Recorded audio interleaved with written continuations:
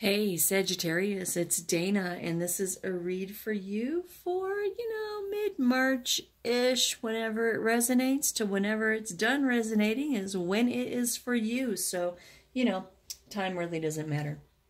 So, every time I do a Sagittarius video, I can't help but to think of this song from Metallica. I know a lot of y'all won't understand this, but it's Sagittarius from Metallica. Every time I do a Sag reading, that's what's got Sagittarius goes through my head. I'm sorry. Okay, all right. So, Sag, what the hell is going on with you? What is this about? Holy schmoly. All right, so we open up this reading with you just walking away from love with the King of Cups. Something has happened that has you just racked with anxiety, right? Racked with anxiety, depression, nightmares, intense anxiety, despair, a painful lesson, hopelessness, right? Dang. So yeah, you're walking away from love because something shook you, shook your world hard. And you are stepping out as the Nine of Pentacles, an independent person, self-sufficient and independent, with the Fool card reiterating that, saying you are out the door, out the door.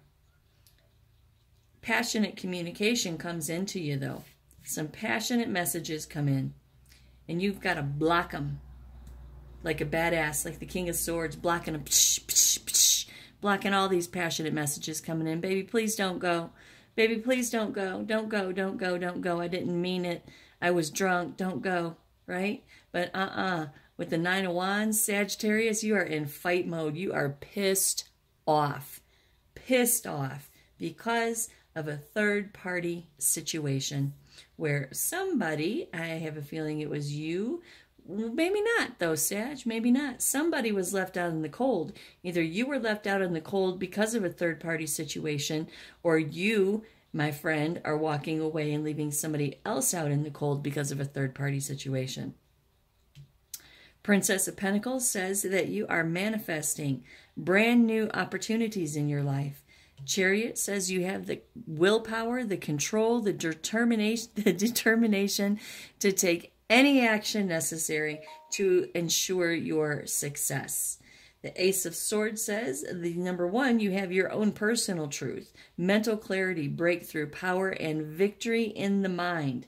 Number two, there was some very, very harsh truth that you found out that has been the fire behind the wheels of this chariot right here, right? Behind the chariot and the Fool getting out of Dodge. Because whoever it was that you were giving and receiving with, had options with the Seven of Cups right there. They had options. And with the Four of Pentacles, Sagittarius is like, no way. I can be just fine without you. If I'm going to fail, I can fail without you. I don't need this baggage. I don't need this bullshit.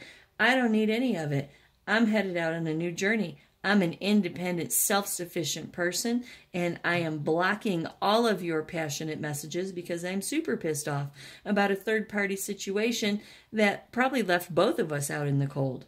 I'm manifesting my own opportunities. I'm moving forward with progress, mental clarity, absolute truth, breakthroughs. Because who I was giving and receiving with had more options than just me. And with the Four of Pentacles, Sagittarius, you are on, I'm not a Sag, you are on lockdown mode. You're like, ain't having none of this. Because there is hope, faith, purpose, and renewal in your future. The Six of Cups talks about Six of Cups followed by the Two of Swords talks about being very cutting off all that is familiar to you. You're cutting it out, cutting off everything that's familiar to you in pursuit of renewal in your life. The Empress comes in and says that you are the Empress, my friend. You are. I know it's the card of Taurus, but nevertheless, in this reading, you are the Empress, because the Empress doesn't stand for any of this bullshit at all. 0. She does not have time for games. Judgment, absolute decision made, cutthroat, said and done decision. In regards to the Four of Wands, in regards to a breakdown in your relationship, Prince of Swords says that you are taking some serious action to plan your future and invest in your own peace, in yourself. And that, my friend, is your justice. Wow, Sagittarius. Well, I hope this doesn't resonate for a lot of you, but if it did, leave me a comment down below. I really like to know how all of this turns out. If you would like a personal reading from me, you can reach me at deepthoughtswithdana.com. $50 for my YouTube subscribers, which includes the video link, okay? Used to be $40 with a $10 option. Now everybody wants the recording, so it's just like a flat rate $50. So $50, your own personal reading, and a video link of the entire reading just like this, okay? Namaste, my friends.